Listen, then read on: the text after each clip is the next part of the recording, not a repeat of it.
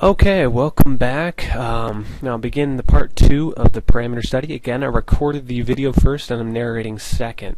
Now once your ICEM is done with translation, you'll want to open up your Fluent.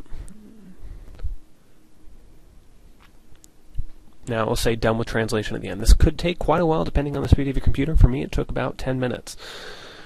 So now we open up Fluent and you'll want to import your mesh.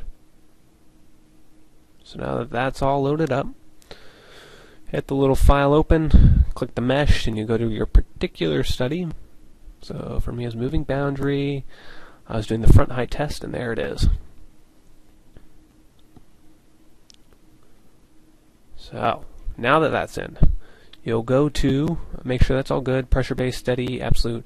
I am using a laminar model at the beginning to help converge the results.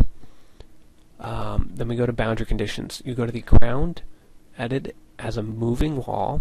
I'm giving it at the speed of 26.8 meters per second in the negative x direction, so it's coming on in the direction I need it to, and that correlates to a speed of 20 miles per hour at full size. So now we go to the inlet, give it the same magnitude velocity and the same direction. And the outlet needs to be a pressure outlet. Hit OK, you're good.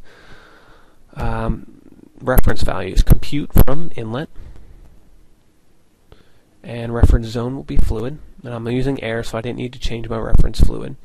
Solution models, I found simple C works for this particular geometry. You might need to test different ways for your particular geometry. Now I'm changing my convergence criterion, and I'm creating coefficient of lift monitor, select the curves, coefficient of drag monitor, hit print to console and plot, and only hit curves. Now I need to switch the direction of its recording because it's coming in the negative x direction. So now solution initialization, you go to standard, compute from inlet, hit initialize, and then you do your number of iterations. For me, I'll do 500.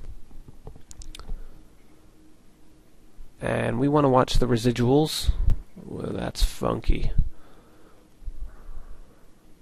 And the white line at the top is your residual from the finite difference methods equations. And as it gets smaller, it's basically meaning it's converging on a result. There's less variation between each iteration.